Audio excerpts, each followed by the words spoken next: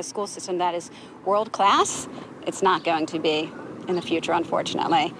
Howard County math support teachers Kelly Healy, Cheryl Akers, and Michelle Glenn say that's because their role in the school system may be eliminated. Students will not have us to advocate for them, and teachers won't have us as a resource. It's one of the cuts the school board voted on to balance the 2020 budget.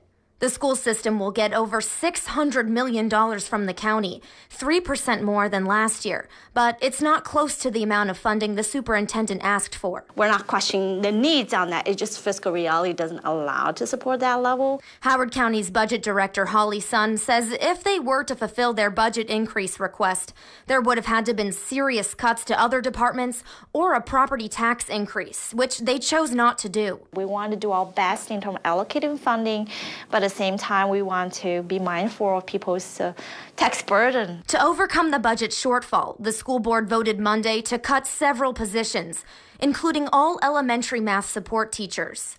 No employees are getting laid off. They'll be surplused and get new jobs within the school system.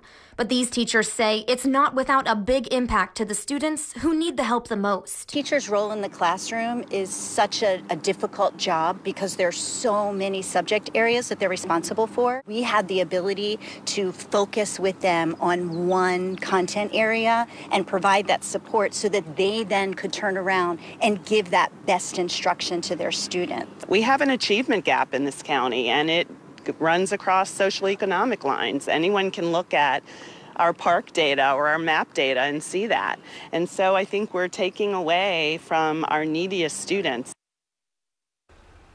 The school system did not have a comment about the elimination as they're still moving through the budget process. And according to an online budget document, they needed more money to support enrollment growth, the board's commitments, and address the school system's needs.